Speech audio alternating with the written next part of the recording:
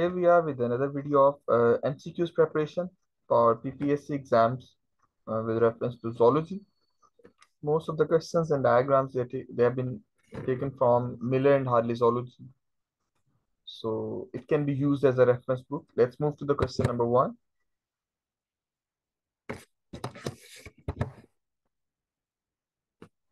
Formation of plasma membrane within cytoplasm leading to its subsections. It was basically the hypothesis of syncytium which led to the multicellularity in living organisms.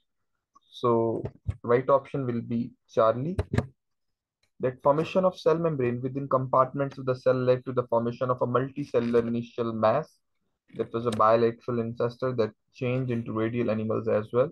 So Charlie is the right option in this case. Number 2, which of the following character is not related to the porifera? Porifera are asymmetrical. They don't have any tissues, filter feeders and blastula stages there. But having tissues is not a right or a related option here. So beta must be the answer. As you can see, some of the features of the phylum Porifera, they clearly write over here that there are no tissues or organs in this phylum. Spicules often form intricate lattice in class Hexactinellida. Right option is beta. And other classes, Calcarea, Demospongiae, they also have spicules, but they don't form any intricate pattern in these classes. These are some images of the spicules taken through electron microscope. Pinacocytes possess all of the following features except pinacocytes, they line outer surface of the sponge. Yes, they do.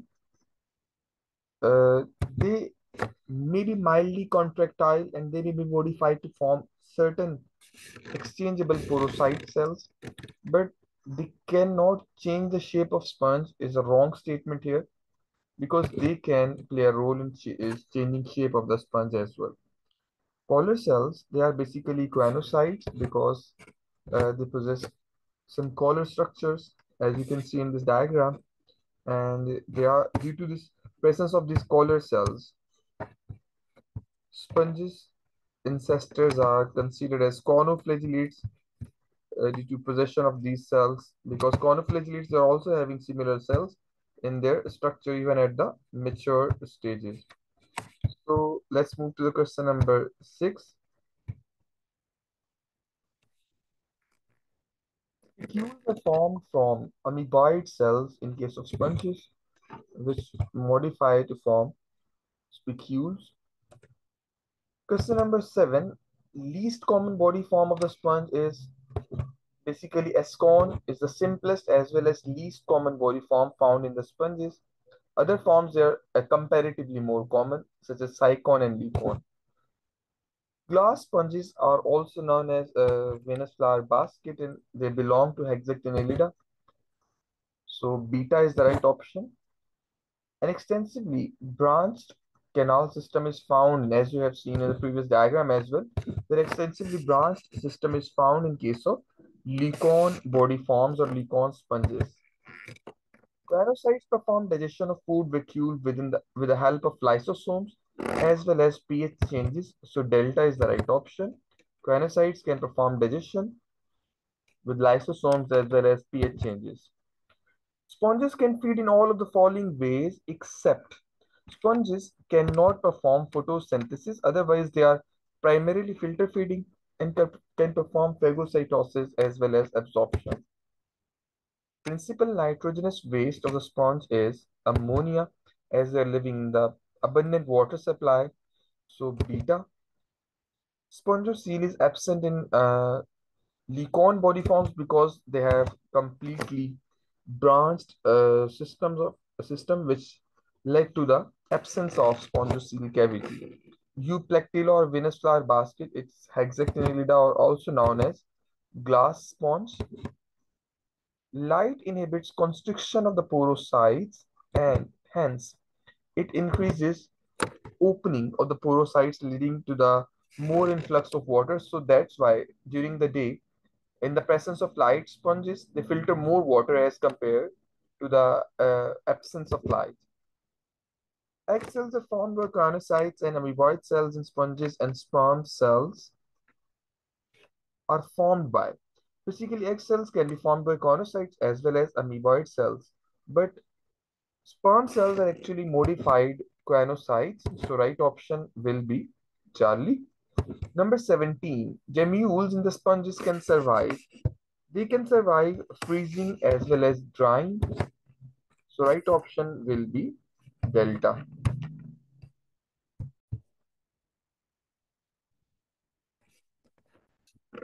Number 18, larval forms found in Leucocoelia are basically parent chimera larva, which is found in Leucocoelia while and Clathrina sponges, while in Cycon sponges, the common larval form is Amphiblastula.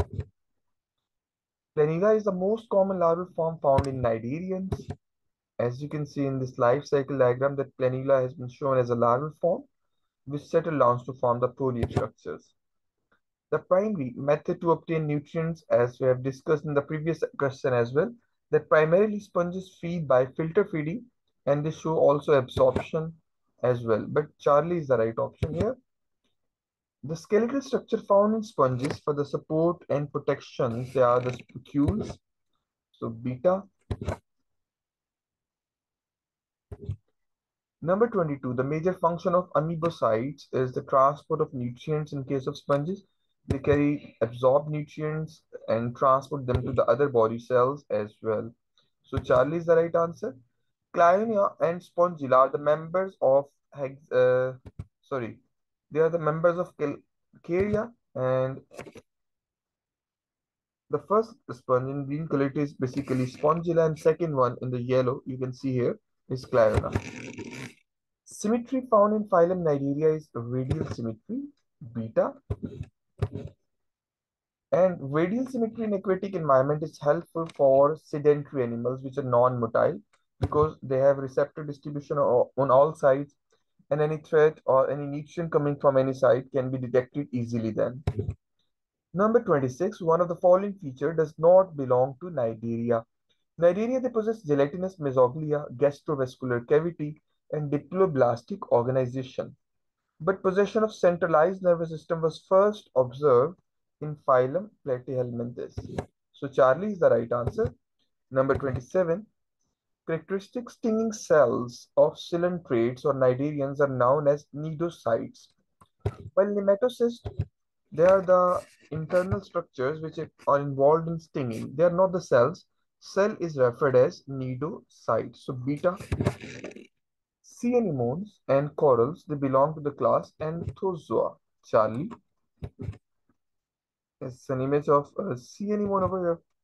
Types of the nematocysts in cnidarians which have been described by zoologists so far, they are just over 30. So delta is the right option. Number 30, presence of mesenteries is the common feature of class Anthozoa, such as sea anemones. They form certain mesenteries as you can see here.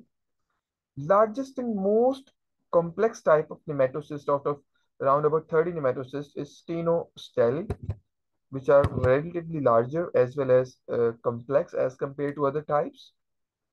Uritelli, desmonine, and isorhiza are some of the other types shown in this diagram. An immature nematocyst is basically a nidoblast. So Charlie, Ubelia and Phycelia are the members of class Scyphozoa. So sorry, Ubelia and Phycelia, they are the members of class Hydrozoa, and some jellyfishes, they are the members of class Scyphozoa. Alpha is the right option over here. The usual type of nematocyst present in one cnidarian, there are usually 6 or more. So beta. Jellyfishes are the representatives of the class Scyphozoa, class of jellyfishes, and a polyp shows all of the following features except polyps usually do not produce through sexual reproduction except in Hydra. They have reproducing polyps which can reproduce via sexual reproduction as well. But in case of all other cnidarians, No sexual reproduction have been observed usually in the polyp stage. The functions of the gastrovascular cavity includes all of the following except it is not involved in the development of embryo. So Charlie, otherwise exchange of gases, nutrients and waste takes place through gastrovascular cavity of the cnidarians. The cells which help in maintenance of hydrostatic skeleton are basically epitheliomuscular cells which are involved in the contraction of body and development of internal hydrostatic pressure. Location of nerve cells of diffuse nervous system in cnidarians is just below the epidermis. So right option is delta, as you can see in this diagram as well, that ganglion neurons they are found just beneath epidermis of the hydra. Which of the following is the free-swimming larval form of cnidarians? Cnidarians have free-swimming larval form that is known as planula. So right option will be beta. Number 41. All of the following features distinguish hydrozoans from the other cnidarians except. Actually, hydrozoans polyps, they have epidermal nematocysts. Same time, gastrodermal nematocysts are absent in the hydrozoans polyps. They have epidermal gametes. They have no amoeboid cells in the mesoglea, but beta option. This feature is not found in case of all hydrozoans polyps. So number 42, a reproductive polyp which produces Medusa budding is known as gonozoid. So right option is Charlie. Gasterozoid are the feeding polyps, and defense and offense polyps are the dactylozoids, stinging polyps. The unusual feature of Hydra is the sexual reproduction in polyp stage, otherwise polyps.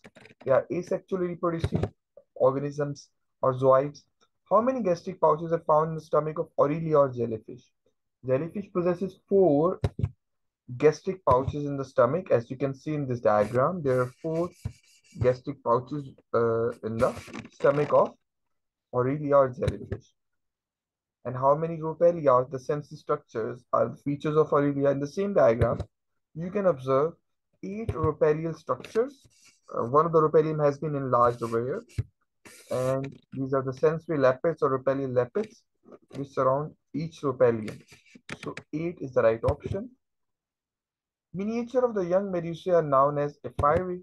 So Charlie, these are the miniature Medusae, smaller Medusae present in some classes such as Scyphozoa or the jellyfishes. The polyps which are usually attached to the substratum via pedal disc, they belong to Anthozoa such as corals or sea anemones. There is the presence of pedal disc here. And thread-like acontia, they're found in the same class, Anthozoa. You can see in the same diagram, these are thread-like hanging structures, acontia. Sea walnuts, or also known as comb jellies, and they belong to phylum Ctenophora. These are the comb jellies of phylum Ctenophora, and coloblasts are the cells found in the same phylum. Here are the coloblasts shown in this diagram. So thank you so much. I think it will help in the review of this chapter and a quick revision of this chapter as well. Thank you for listening. Allah Hafiz.